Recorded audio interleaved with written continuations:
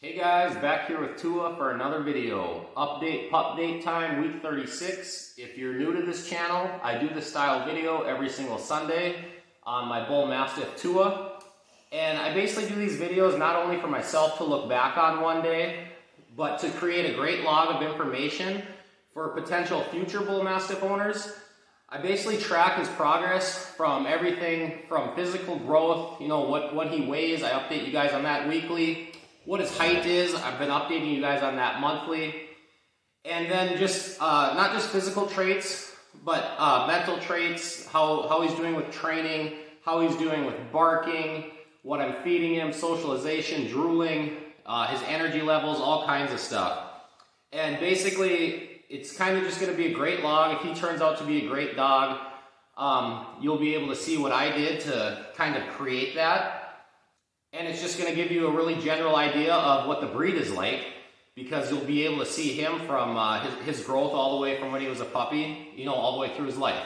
So go ahead, check out all the videos if you're interested in the breed. Usually I start these videos out with anything that was kind of new from the week, new experiences or things that I noticed.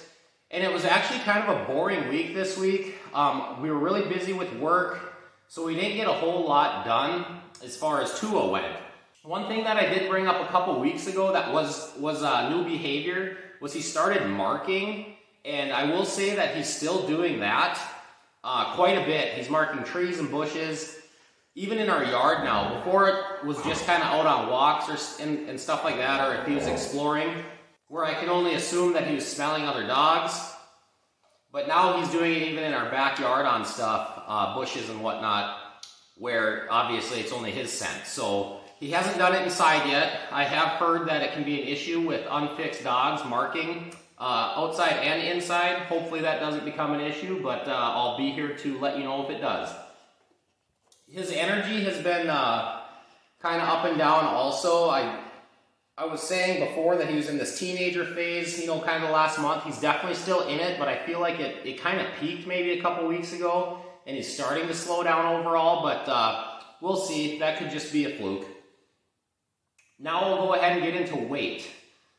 He was 103.5 pounds last week, and I kind of mentioned that I anticipated that growth would continue to slow down because he was gaining probably 2 pounds a week for, I want to say 4, 5, 6 straight weeks, and then last week he only gained half a pound. And I thought that, that would definitely slow down and kind of continue, maybe not even gain weight certain weeks, except for random growth spurts. And I can say that he had one of those random growth spurts because he put on 3.5 pounds this last week, which was the most that he's put on, and I'd say almost 2 months. So he went from 103.5 to 107 pounds. And I guess I didn't even really notice it. He kind of put that weight on pretty clean. Like I keep saying, he seems very skinny. I can still see all of his ribs, if the light's hitting them right, the muscles in his legs, the veins in his legs. Even throughout this week, I kind of considered maybe I should up how much I'm feeding him because he just seems so skinny. But now after weighing him, obviously I don't need to. He put on that weight and that was a big jump. So I'm definitely not going to increase that food. We'll just keep putting on that weight nice and slow and see where it goes. But we'll continue to monitor. I think he's kind of in a stage where he's going to be nice and skinny like this for a while because he's still a puppy. And, maybe once he gets to about a year or something, kind of start filling out more and stuff like that. Food is another thing that I touch on every single week. If you're a regular viewer of this channel, you know that I experiment with raw meat. This week we did chicken thighs, chicken feet, strawberries, and bananas. And I still am using that big bag that I got at Walmart of the frozen strawberries and bananas. I'm not adding a whole lot of that just because if you give them a lot of fruit, it could be kind of a diarrhea hazard. So I'm not giving a whole lot of strawberries and bananas in there. It's mostly kibble and mostly meat. But I am getting pretty close to, I'd say, a 50-50 split as far as kibble and raw meat would go. I've slowly been working my way to get to that 50-50 split. And I would say right now I'm probably like a 60-40, 60% of it being kibble, 40% of it being raw meat. So we're working our way there. And with raw meat, I think I brought it up last week too. If you're giving your dog that raw diet, make sure you're washing their dishes. a lot more often than you would normally if you were just feeding kibble, because you're going to have that bacteria sitting in there, and I would imagine that's not good. So if I don't wash his dishes daily, I would say I'm washing them at least every other day. And just encourage you guys to do that also. Even if it's just kind of a quick rinse or something, just try and get them clean. Socialization is another thing I touch on every single week. Like I said, it was a pretty busy week, so we didn't get a whole lot of new socialization experiences.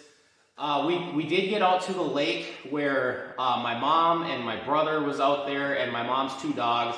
But he knows all those people really well now, and he knows those dogs really well, so it's not really like a great socialization experiment or experience anymore because he knows all of them. But again, he did great with her 2 dogs. She's got like a 10 or 11-year-old corgi and then a younger wiener dog or a dachshund. And, you know, he gets along pretty good with them. Like I said, he knows them. We only got him out on 1 walk this week with it being so busy. We didn't see any people or any dogs out on that walk. We just did a lot of playing in the yard this week, really. So, like I said, not a great week for socialization. Drooling is another thing that I update you guys on every single week. That's pretty much been unchanged now for like the last month. He is a drooler if he's waiting for food, or immediately after he's drank water, or if it's very hot outside and we're walking him or something and he's been panting heavily for a while, he will drool then. But when he's just hanging around the house or something like that, he's not a drooler at all. It's pretty much just in those 3 situations: waiting for food, immediately after water, or if he's panting heavily after a walk, like the video I'm showing you now. This is from a couple weeks ago, but it's very similar to this still. And like I say all the time, I just have a paper towel or a rag ready for when we would get back from a walk if it's very hot out, and immediately after he's done eating and drinking. So it hasn't been a huge deal for me as of right now, but I know drooling is something that lots of people consider when getting a bull mastiff or a mastiff breed in general. Barking is another thing that I touch on every single week. He's not really much of a barker. It's definitely been going up, especially like related around our yard, and I would say kind of only related around our yard. And for the most part, like in our backyard where it's all fenced in. If he's hearing noises and stuff on the other side of the fence, he'll tend to start to let out barks and things like that until he can kind of figure out what that noise was exactly. And then he'll kind of immediately just be like, oh, okay, I know what that is, and he'll stop. But definitely yard related only. Like if we're walking him and we're walking past other dogs that are in their own yard and they're barking at him, he won't bark back. He'll just kind of look at them. If we're in a store or anything, if he's seeing dogs and people, he won't bark at all. It's just related to around our backyard. And I think it's just kind of the guarding instinct in him. He's trying to guard his territory, his property, you know, whatever. And this week we even had him hooked up in the front yard on a leash because my daughter was riding her bike.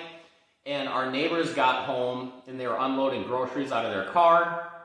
And their driveway's pretty close. 2 of us probably, you know, within like 10 feet of them.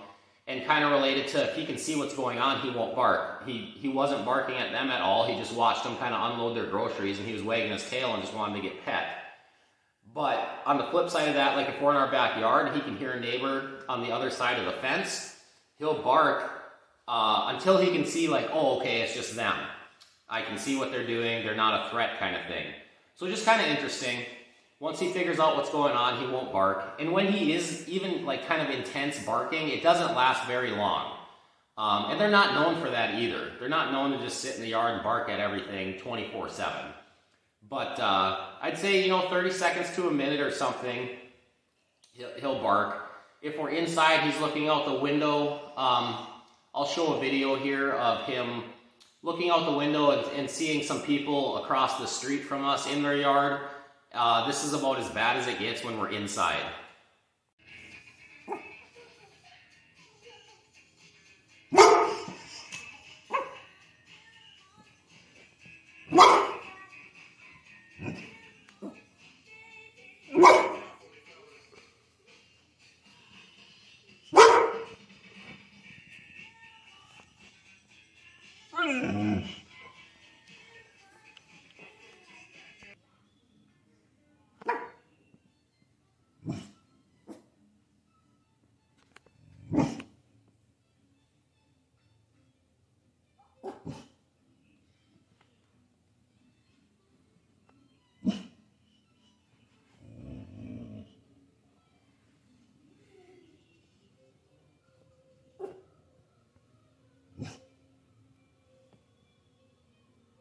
So there you go. That's, like I said, that's about as bad as it gets inside. If we're outside in the backyard, it'll get a little bit more intense than that, but not too bad. Energy is the last thing that I touch on every single week. This week it was kind of up and down. Like I said, the last month with his teenager phase kind of going on, it's been up, but he's still having, you know, a lot of down days also. And like I've said many times before, when it's up, it's not like it's crazy up. He, for the most part, when he's having these energy spurts, it's at night. It's like after dinner time from like 6 o'clock to 9 o'clock. And again, if I want to take him out in the yard and run around with him and stuff, he'll come in and he's done for the night. It's just kind of this energy if we're hanging out inside and he needs something to do. Very easy to wear out. I can take him for a long walk or take him out in the backyard and run him for 10 or 15 minutes, and he's good. And like I said, with the energy being up, it's pretty much only up at night. During the day, he'll pretty much sleep most of the day. So when he is having those energy spurts, it's at night. Other than that, guys, that's all I have for the week. Go ahead and let me know, as usual, if there's anything you'd like me to update you guys on week to week, other than what I already do. Other than that, thanks for watching, and enjoy the rest of your day, guys. Take care.